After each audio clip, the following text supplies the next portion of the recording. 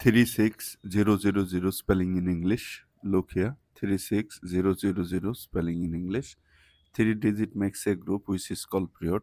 The name of first period is ones period and the name of second period is hundreds period. You can separate this two period by using comma.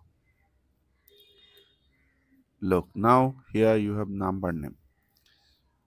This number in thousands period is 36, so write the number name 36, THIRTY,